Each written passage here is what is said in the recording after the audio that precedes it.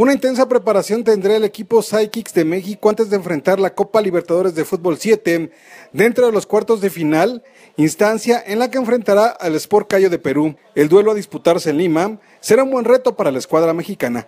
Daniel Uribe Solís, juego de defensa y soy de Sidekicks. Muchas. La verdad es que la experiencia que tuvimos en Brasil nos dio para saber nuestras limitantes, nuestras capacidades. Y yo creo que el mexicano convencido con las capacidades que tenemos podemos lograr lo que queremos. Sinceramente son grandes jugadores en Sudamérica, en Brasil, en Perú son profesionales, pero acá yo creo que hay mucha capacidad. Y primero Dios, trabajando bien las cosas nos van a dar y esperemos traer la copa, que es lo que nos interesa.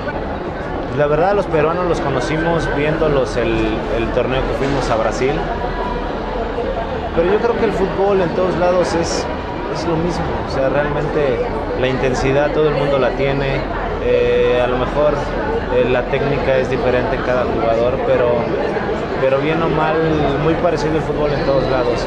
Lo único que se maneja diferente son las tácticas, las formas de sentir el fútbol, de vivirlo, pero yo creo que por lo demás es lo mismo.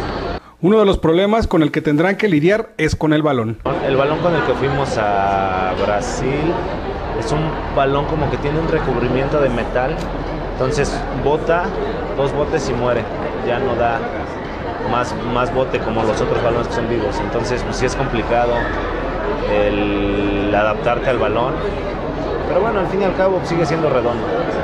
El torneo es organizado por la Confederación Brasileña de Fútbol y tendrá su desenlace en Perú, y el ganador participará en el Mundial de Clubes de la especialidad.